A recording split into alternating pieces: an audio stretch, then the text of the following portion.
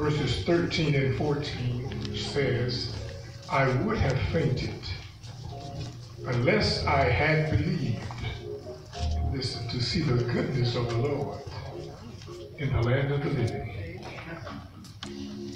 Verse 14 says, wait on the Lord. Be of good courage, and he shall strengthen thine heart. Wait, I say, on the Lord. Now, we've been waiting on you for a whole year. But I want to preach this morning to simply wait on the Lord. Wait on the Lord.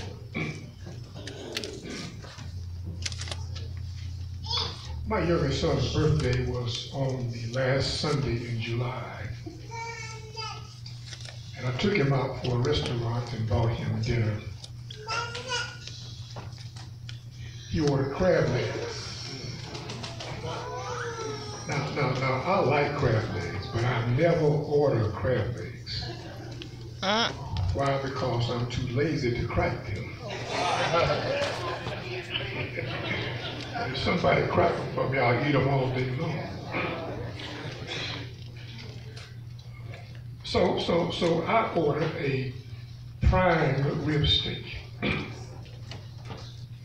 Well, my son's food came before mine did. And I asked the waitress what was taking my order so long. She said, well, sir, what you ordered is considered to be a special order.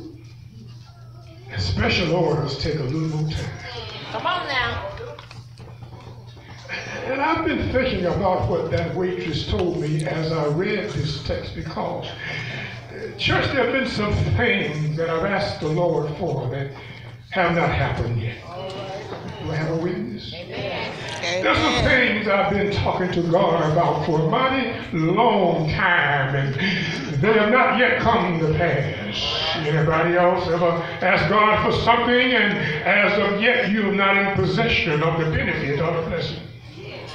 Oh yeah, I've seen others get their orders on time, but mine was delayed. But can I tell you that delayed does not mean denied? Help me somebody.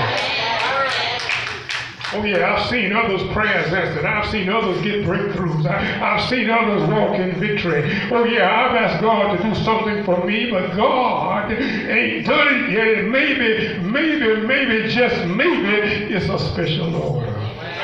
The waitress told me that special orders take a little more time. Hallelujah. Oh yeah, I've seen others get the house. I've seen others get the car. I've seen others get the job. I've seen others get the promotion. I've seen others get the healing. I've seen others get the breakthrough. Can anybody here testify? My prayer might just be a special order. Special order, yeah. That means you can't get it off the dollar menu. Special order, that means you can't get it off the showroom floor. Special order, that means you can't get it off the rack. You can't get it off the shelf.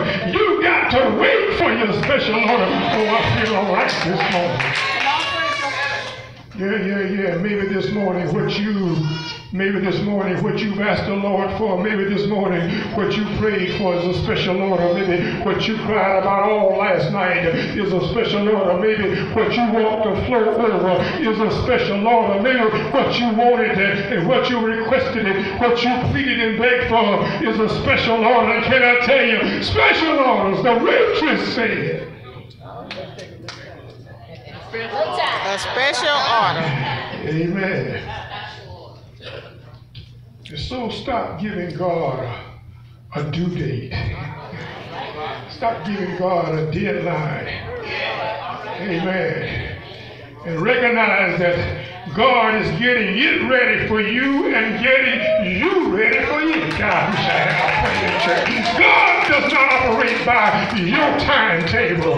God is not managed by your Timex or your Rolex, but He's still an on-time God. On-time God. Special orders. Can I tell you, that spouse that you're praying for, God's going to do it. That car that you want, God's going to do it. That job, that promotion, that house, that windfall, that breakthrough, that business, that healing, that victory, that that special friend, special orders just take a little more time. You do it.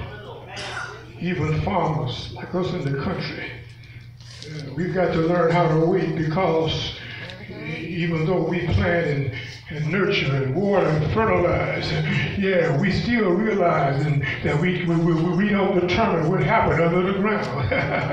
Can I tell somebody that God is working behind the scene on your behalf?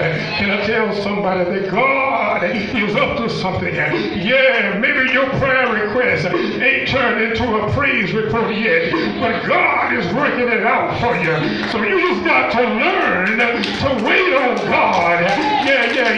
Impatience is one of the most miserable maladies a Christian can have. Oh you know how we are. We want it now. We want it yesterday. We want it right now. Amen, somebody. We want it quick, fast, and in a hurry. And here I come breaking your halo by telling you got to wait, baby. Yeah, you got to wait anyhow.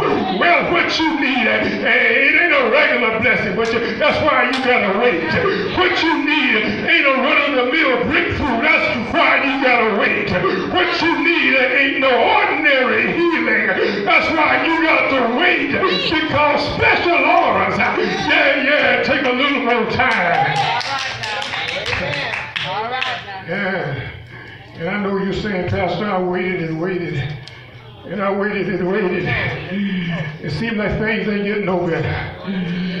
Yeah, but just remember that waiting does not mean that you're doing nothing. Waiting is not thumb twiddling time. Waiting is not sitting on your sit down. Hello, somebody. But can I tell you, wait on the job, but fill out the application. Wait on your healing, but baby, take your medicine anyhow. I heard that faith without works is dead faith. You see, all God wants from us is an unwavering faith in the midst of trials, tests, tribulations, tears, tragedies, and turmoil. And if you learn, to wait on the Lord, I tell you, God will come through for you. Yeah, the old church said, He may not come when you want Him to come. Anybody here know He's an on-time God?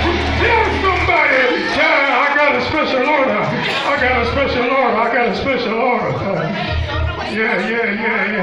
I know it's hard to wait. It's hard to wait. Waiting ain't easy. You know you got somewhere to go, and you at the traffic light waiting for it to turn green. Waiting ain't easy. You need to be at the mall at 10 o'clock, but that's when the 75% sale goes on, and you backed up in traffic. Hello, somebody. Waiting ain't easy. You waiting for the promotion of the raise. You waiting for the doctor to come in and see you.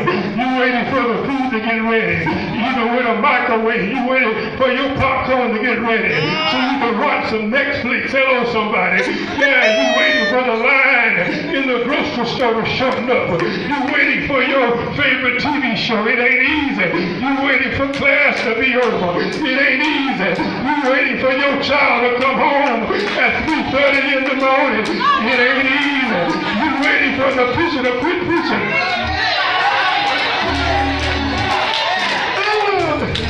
Oh, yes, Lord. Can I tell you, He ain't like Oprah, but God is a Weight Watcher. He ain't like Oprah, but God is a Weight Watcher. Let me stop and rewind that and play that again. He ain't like Oprah, but God, is a Weight Watcher. God is watching us to see if we will wait long enough with the confidence of faith to see that when He make a way, when He come through, to watch Him work it out.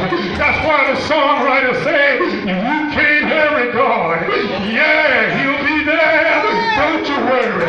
Tell your neighbor, I'm going to wait on the Lord. You next in line for your miracle. I'm going to wait on the Lord. You next in line for your breakthrough. I'm going to wait